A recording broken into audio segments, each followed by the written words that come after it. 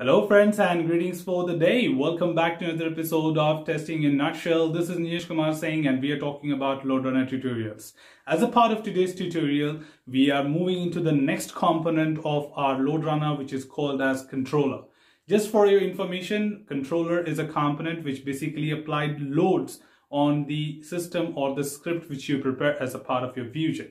Here today in this tutorial, we'll be actually getting a quick overview of the controller and a basic understanding that what exactly controller is all about and what exactly you can find under the controller. And soon after that, with our next tutorials, we'll be getting into each of the important options by practically working on that. So let's quickly get started and understand what exactly is controller with a practical navigation in our tutorial today.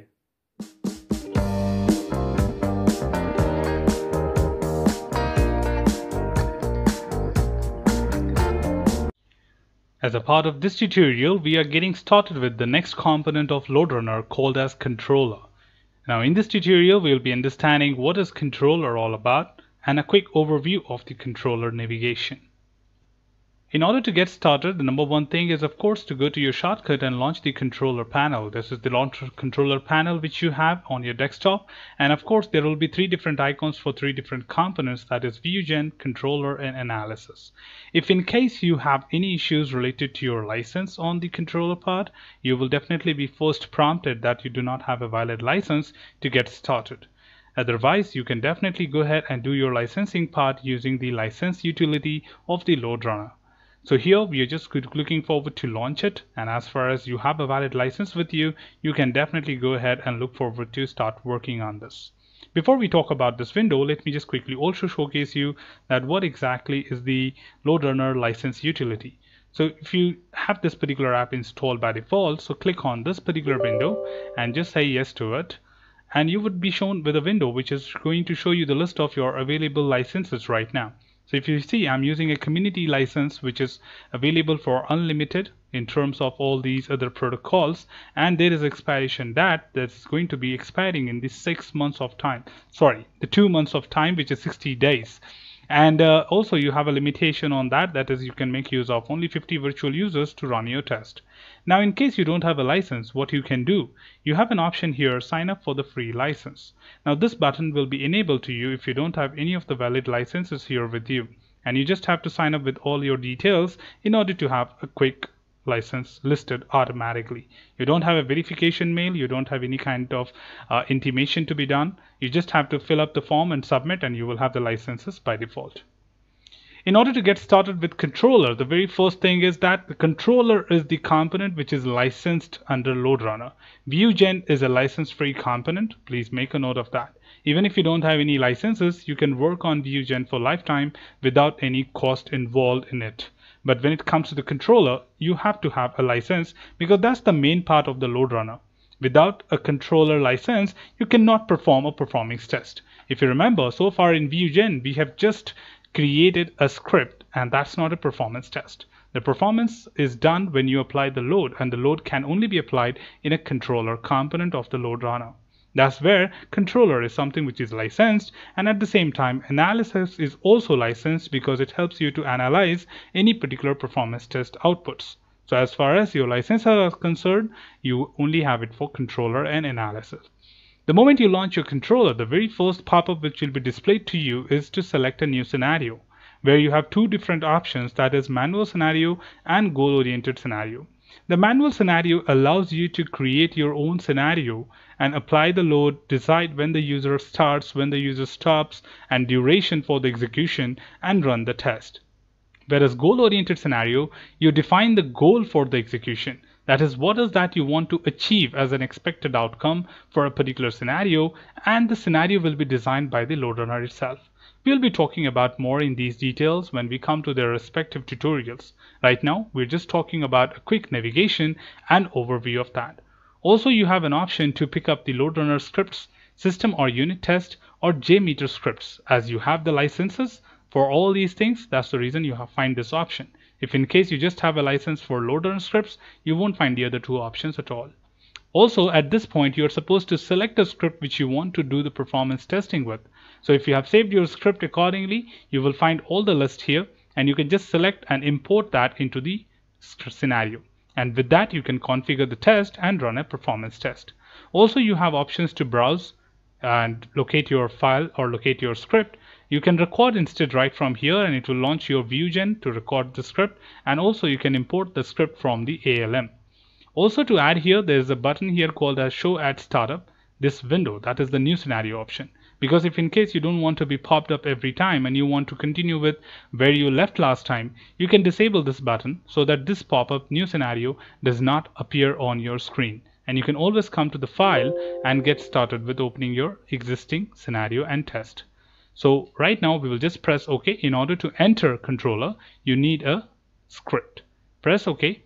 And the moment you press OK, it will start preparing the environment for you so that you can start setting up your performance test and run that.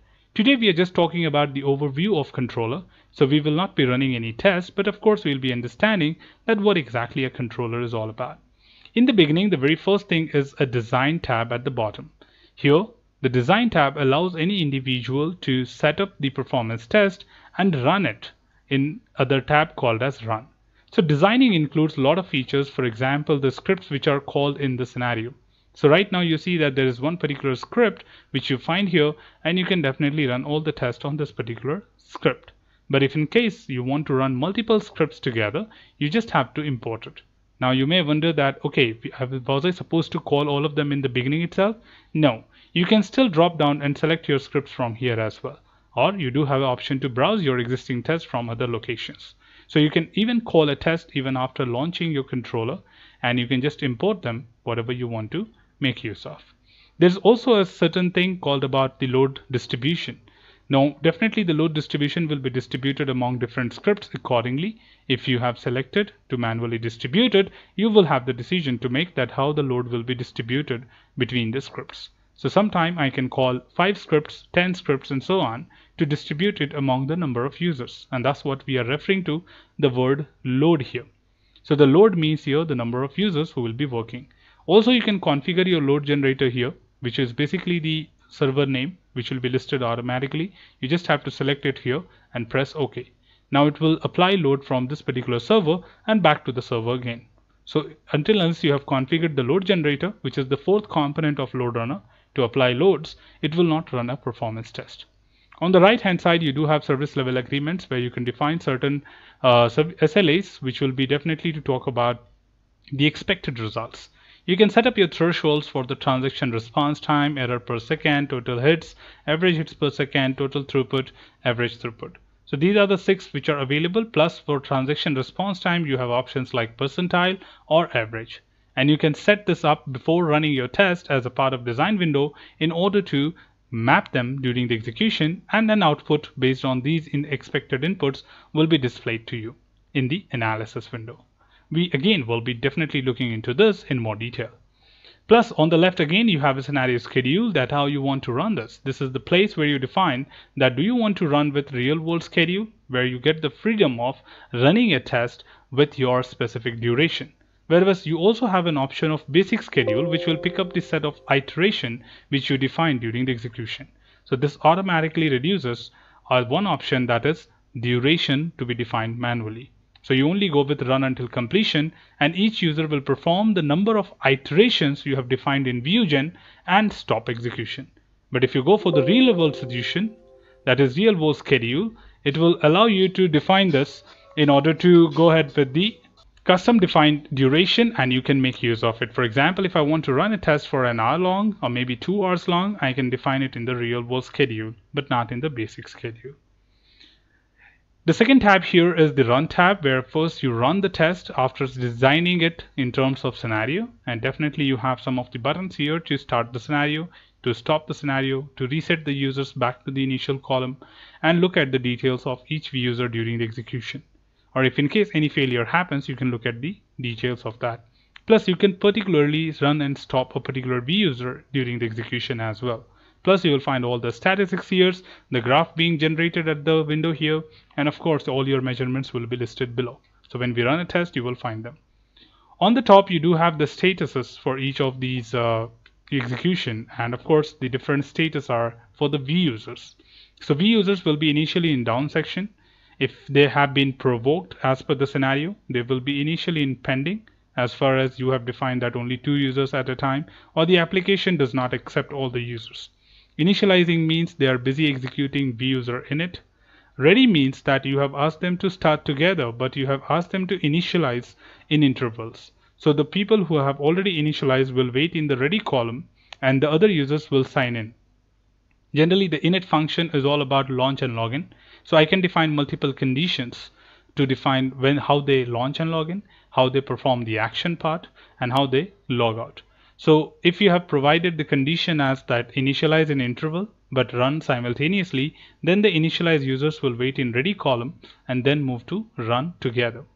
The run of column is all about executing action. So if you found number of v users in run column, it means that these users are busy executing the action part, and this can be definitely iterated if you recall your learning from Vusion. Rendezvous point is basically to stop all the users at a particular point in order to perform an action simultaneously. Passed, number of transactions passed, number of user failed, number of users had an error, and of course the gradual exiting. That gradual exiting basically means that the users have completed their task and gradually moving to vuser end.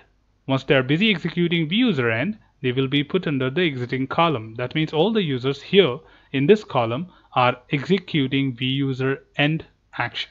And once everything completes, this stop button will show you, or stop column will show you, the vuser terminated. The third option is actually an add-on, which is basically for the diagnostics, and they ask you to install another add-in, which will definitely be adding more value in order to analyze if there are anything wrong during the performance measurements. So this was a quick overview of entire controller, and we'll be getting started shortly with the next tutorial on controller again, and we will definitely be exploring all the options to design a scenario and run the scenario. So look forward to the same. So that's all from this particular tutorial, team. Should you have anything else, feel free to comment below. I'm always there to address your queries and answer them well.